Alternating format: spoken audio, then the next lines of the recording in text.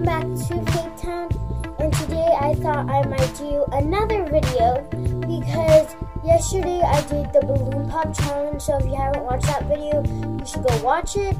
But I haven't filmed, well, I filmed yesterday, but before that I hadn't filmed in like a week, so I just wanted to film another video for you guys.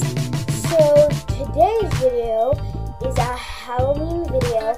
Yesterday it wasn't, but I'm doing normal videos and Halloween videos because Halloween is coming up really soon. Can't believe how soon it's coming.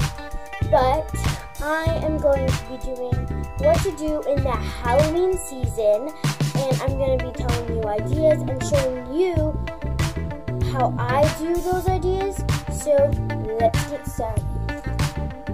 So for the first idea is you can decorate for the Halloween season. If you don't have to decorate, but decorating is a really fun thing to do in Halloween season. So that's what I'm going to do. So right here I'm decorating with some spider webs, which you have seen in my other video where I did a room tour. So go watch that if you haven't done that yet. And you can just decorate with spider webs, with little jack-o'-lanterns or things like that. The next thing that you can do, number 2, is you can get ready and figure out your costume. This year I'm kind of like DIYing my costume because a while back I went to Target with my mom and I found a dress, and I had wanted to be like normal like vampire or something. So we bought that dress and then we got accessories for it, and that's such an easy way to make your Halloween costume. So I'm gonna go sort it out. Okay, so I told you about the dress, and this is the dress. It's a long black dress, and then you can buy accessories, and I'm gonna be vampire. So a blood choker, a spider bracelet, some jack-o'-lantern earrings, and then a spider necklace, and everything's caught up right now. But on to the next thing. Okay, so the next thing that you can do is make slime. And I really love to make slime. It's really fun. And I made a Halloween slime, and I call it Goblin Slime. This is the slime.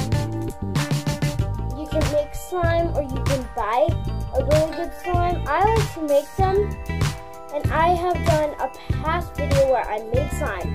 So you guys should go watch that out. I made a really pretty purple sand slime. And it's like green neon color, so it looks like a goblin. And I just used food coloring to make it this color, so yeah. On to the next thing that you can do. The next thing that you can do is another thing with slime. If you are not using a plastic bag, which you can use a jar, which you can decorate the jar Halloweeny, but I didn't. I kind of did. I wrote my name Faith right here, and it's backwards because it's on camera. And then I put purple polka dots, and then I had lines, but they kind of washed off. But you can decorate it Halloween. I kind of did because of the purple polka dots. But let's get on to the last thing that you can do in the Halloween season. So the last thing, which is one of the most funnest things that you can do in the Halloween season, is carve a pumpkin. It rains where I live in October a lot, so it rained, and this was not my pumpkin. I had a sleepover with my friends, and it was 2 people came over to my house. We carved pumpkins, and I carved a bat, and her name was Graciela, and I also had my friend Amaya come over, but she took her pumpkin home, and it was supposed to be a I think a zombie or Dracula, and then surgery or something with his cut open so then the light could shine through, and then she drew on it, but the rain washed it off. But it still will look amazing in the nighttime. So yeah, bye guys. I hope you guys enjoyed.